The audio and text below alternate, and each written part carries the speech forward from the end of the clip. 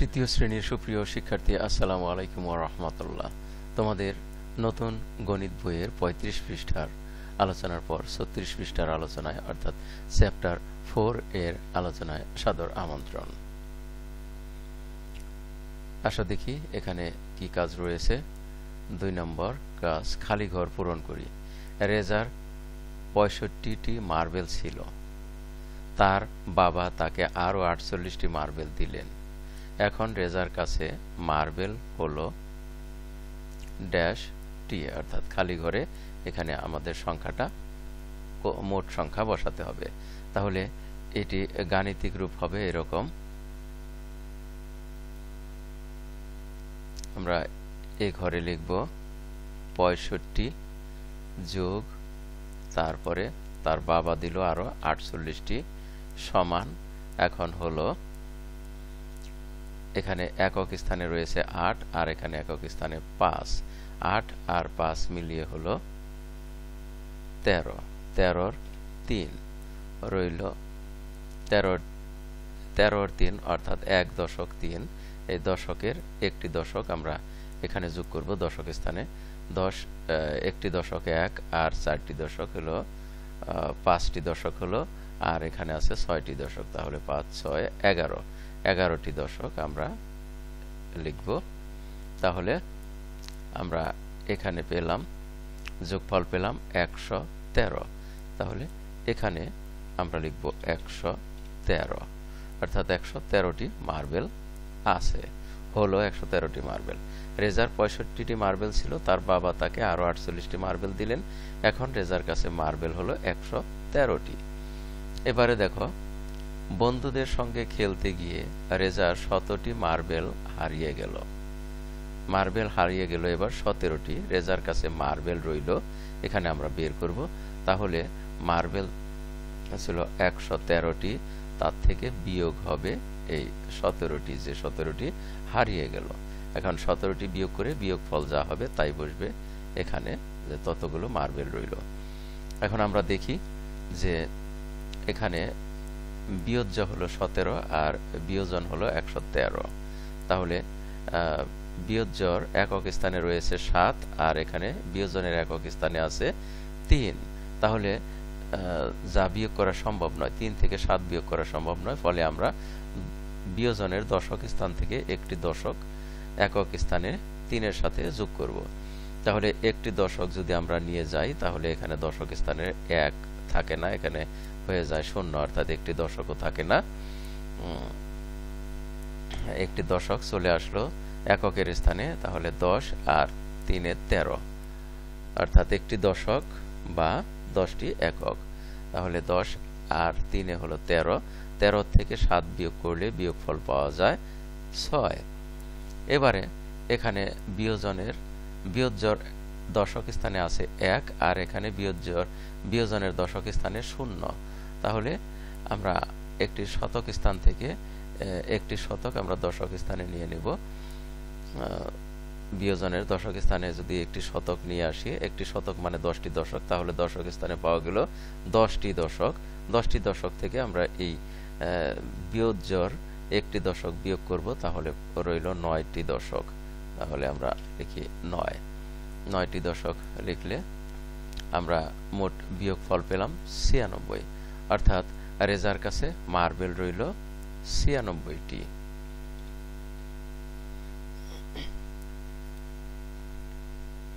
আমরা এভাবে সংখ্যাটি বের করলাম। এবারে আমরা দেখি ৩ নম্বর কি কাজ রয়েছে। খালি ঘরে ঠিক মতো সংখ্যা লিখে ২টি করে সমস্যা তৈরি করি, একটি করে দেখানো হলো। অর্থাৎ এখানে একটি সমস্যা করে দেখানো হয়েছে এবং পরে এই সমস্যাগুলো, বাকি সমস্যাগুলো আমরা সমাধান তৈরি করব। দেখো, এখানে বলা হয়েছে ১ নম্বরের সমস্যাটা, যে লিমুর ১৪টি কলম ছিল, এখানে ১৪ লেখা আছে, তার মা তাকে আরো ১০টি কলম দিলেন। তাহলে এখানে ১০ লেখা হলো। লিমুর মোট কতটি কলম হলো? আমরা দেখি ১৪ আর ১০ মিলে হয়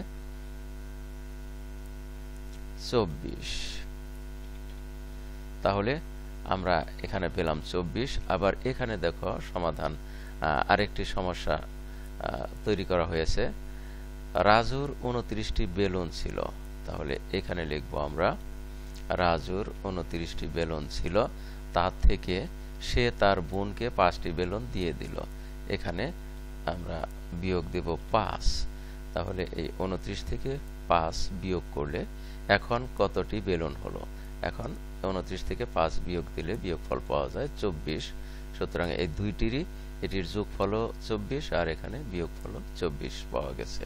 ঠিক একই রকম ভাবে আমাদের এখানে পরবর্তী সমস্যাগুলো তৈরি করতে হবে।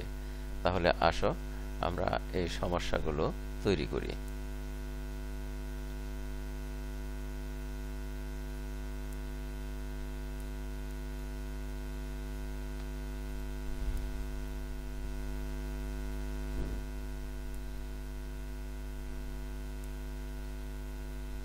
আমরা সমস্যাগুলো তৈরি করি।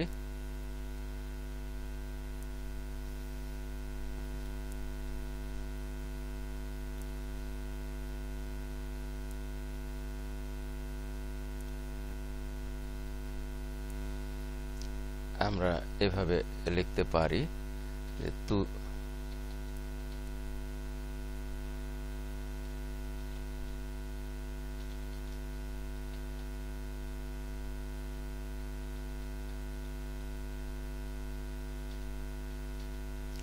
তুলির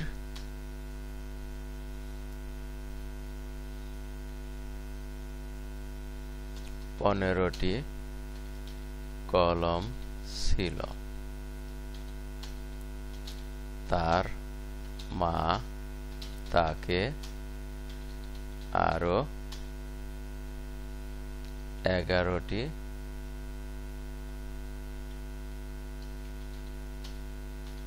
কলম দিলেন। এখন তুলির কতটি কলম হলো? আমরা এখানে তাহলে লিখব হলো 15 আর এখানে লিখব 11 এবং যোগ করলে যোগফল পাওয়া যায় 26। তাহলে আমরা এই যে যোগফল 26 পেলাম, এই 26 এখানে এমন দুইটি সংখ্যা বসাবো যা বিয়োগফল হবে 26। তাহলে আমরা সেই প্রশ্নটা তৈরি করব।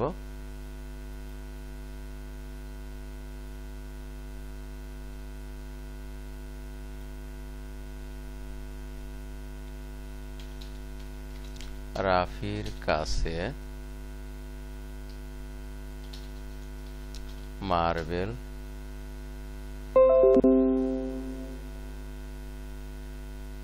ছিল, রাফির কাছে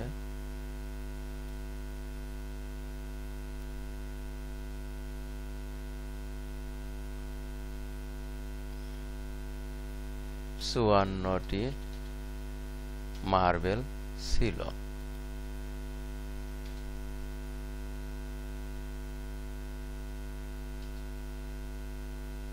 সে তা থেকে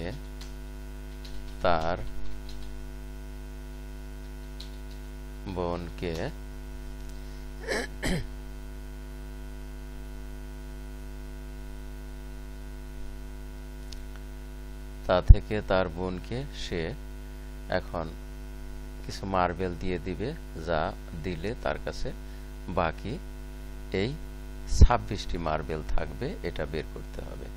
তাহলে আমরা দেখি এই 54 থেকে 26 বিয়োগ করে যা হয় তা আমরা এখানে বসিয়ে দেব, তাহলে হয়ে যাবে। অর্থাৎ তা তার বোনকে দেবে। তাহলে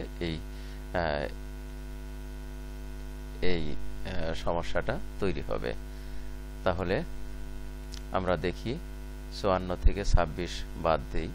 আমরা জানি যে 25 থেকে 50 থেকে 25 বাদ দিলে থাকে আরো 25, আর 50 থেকে যদি 26 বাদ দিই তাহলে থাকে 24, আর 24 এর সাথে আরো আছে 4, তাহলে রইল 24 আর 4 28। তাহলে এখানে আমরা এভাবে লিখতে পারি যে 28টি মার্বেল দিল।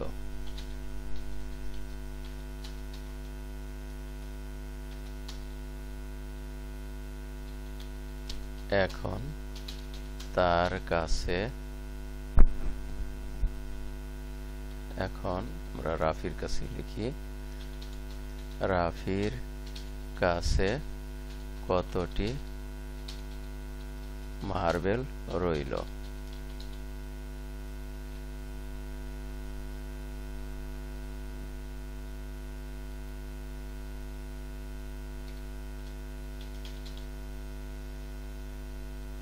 তাহলে দেখো আমরা এখানে এইভাবে লিখব, এখানে 54 আর দিয়ে দিল 28টি মার্বেল, তাহলে রাফির কাছে রইল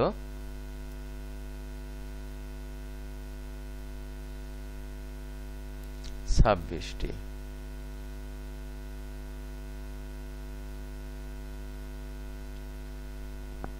তাহলে আমরা যেভাবে সমস্যাটার সমাধান করে ফেললাম, আসো আমরা দেখি তারপরে সমস্যাটা কি রয়েছে। 3 নাম্বার সমস্যা এবং 4 নাম্বার সমস্যা, আমরা এই দুইটি সমস্যার সমাধান করব।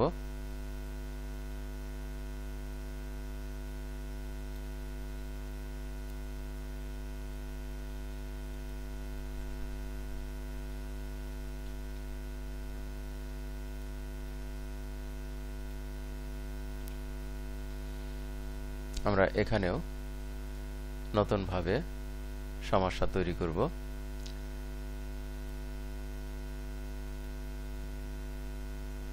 দশ আর এখানে দিই 5, তাহলে এখানে হলো 15, আর এখানে লিখি 25 বিয়োগ দিলাম 10, তাহলে এখানে এটির ভিত্তিতে একটি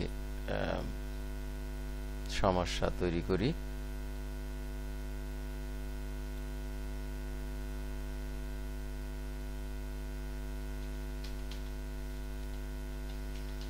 জনির কাছে 10টি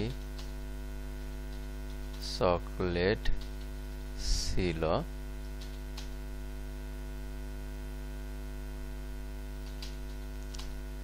তার বন্ধু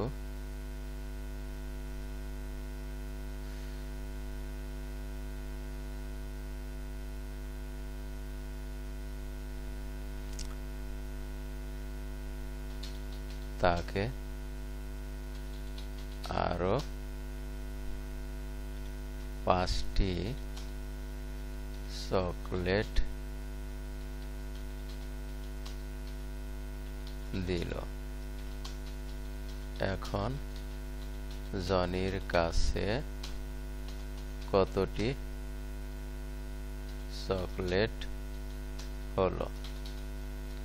একটি প্রশ্ন। আর একটি প্রশ্ন হলো সমস্যা আমরা এইভাবে লিখতে পারি,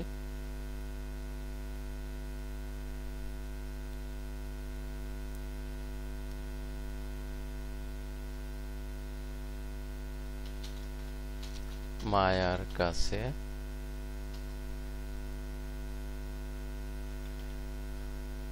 পঁচিশটি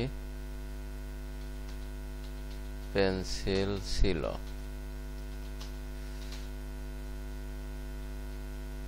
সে তার বোনকে 10টি পেন্সিল দিল। এখন মায়ার কাছে কয়টি পেন্সিল রইল।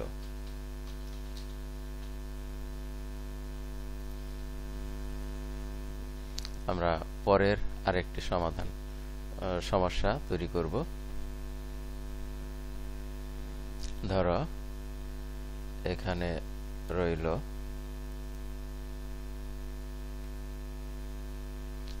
40, এলো আরো 11টি, তাহলে হইল 51।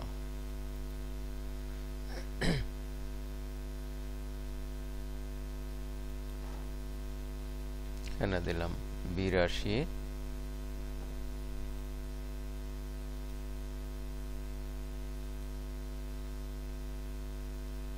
এখানে 31। তাহলে এটা সমাধান করি, প্রশ্ন তৈরি করি।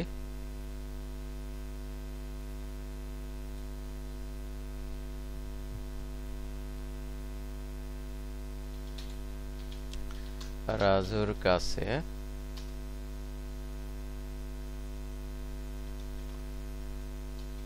চল্লিশটি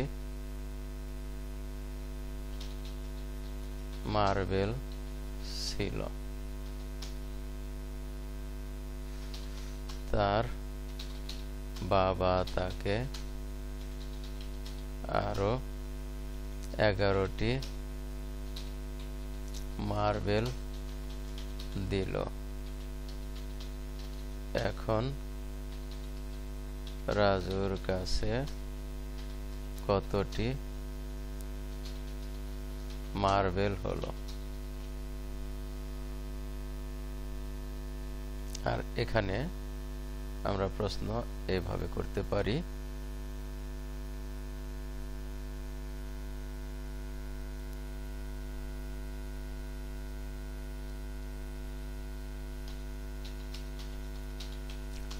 সোনিয়ার কাছে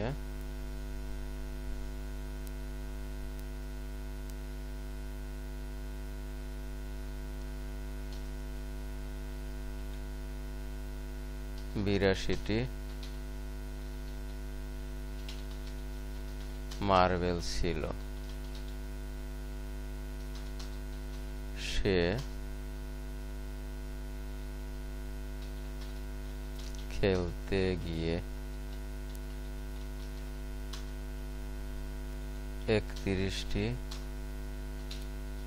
মার্বেল হারিয়ে ফেলল। এখন সোনিয়ার কাছে কতটি মার্বেল রইল?